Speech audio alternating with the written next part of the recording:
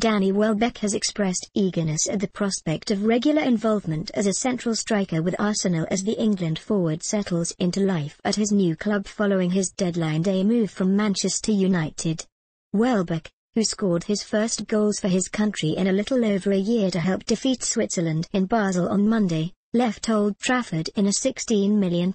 deal this month, having been deemed surplus to requirements, the more so after the loan arrival of Radamel Falcao from Monaco as the cut-off approached. Welbeck's career had rather stagnated at the club through whose academy he graduated, with opportunities limited this term under Louis van Gaal, but regular starts await at the Emirates Stadium. Arsenal will be without Olivier Giroud until the new year and, with Theo Walcott not due back from a knee injury until the end of this month, Welbeck's arrival is likely to see him employed at the tip of the team's lineup, with Alexis Sanchez operating in a more withdrawn role. "It is well known I prefer to play through the middle, so when I get my opportunity I just want to show what I can do," said Welbeck, who did a post-international warm-down in the gym on Wednesday on